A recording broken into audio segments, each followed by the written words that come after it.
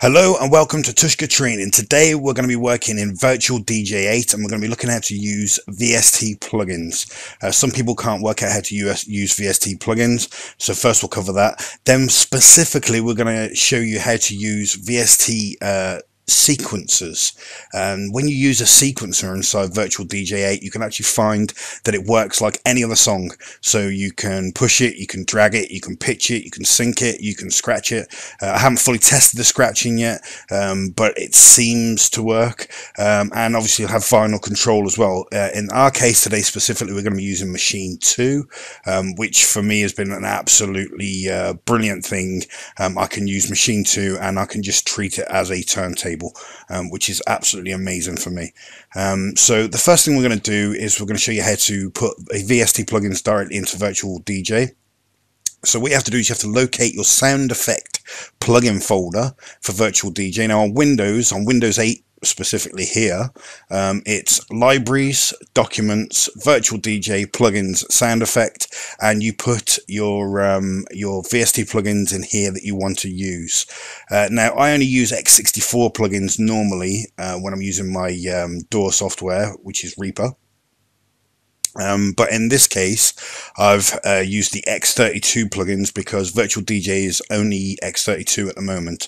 So I've put Maschine 2 effects and Maschine 2 inside this folder. Next thing you do is you load up Virtual DJ. Now, because you've put those effects into that folder, you'll find that when you click on this arrow here, they will actually be inside Virtual DJ like so. Now, when I load Maschine 2 effects, for instance, like this, it takes a little while to load, as does Maschine on anything else. Now if I press play on this deck, even though there's no song loaded, what will happen is, because it always expects this to be an effect and not actually an instrument, it's always going to load the last song that you actually had playing. So if I hit play, straight away you can hear the last song that I had playing.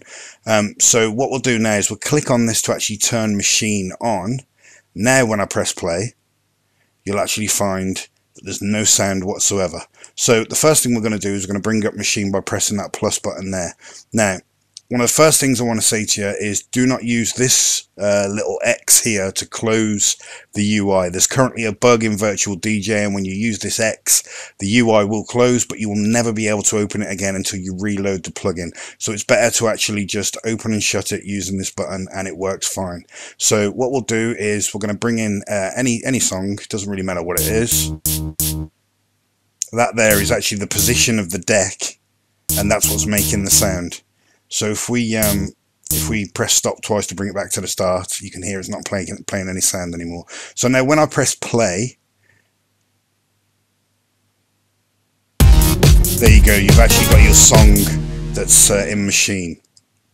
Now you'll notice there was the gap, but you can actually cue that. So you can find the start of your song and hit cue if you want to cue it up. You can play the song, you can pitch down, you can pitch up, you can sync it to the other deck,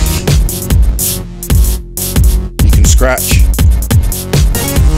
you can pitch bend up and down for your push and drag. Basically anything you can do with any other song. And again, you can load another instance over here and mix them together using the crossfader and your pitches, your sync, your push and drag. You can put vinyl control on and use your vinyl. The reason I'm not going to go into it too heavily is because to record these streams, I can't actually use a proper audio driver, so my latency is quite high. Because I'm having to record two streams at once, obviously the mic and the separate application as well. But that is how you get VST plugins working. That's how you actually load in a sequencer, and as you can see, it works perfectly to play any songs. There's a completely different song. So yes, it does work. It works great. It's been a proper game changer for me for the last few days. I hope you enjoyed the tutorial, and we'll see you on the next one.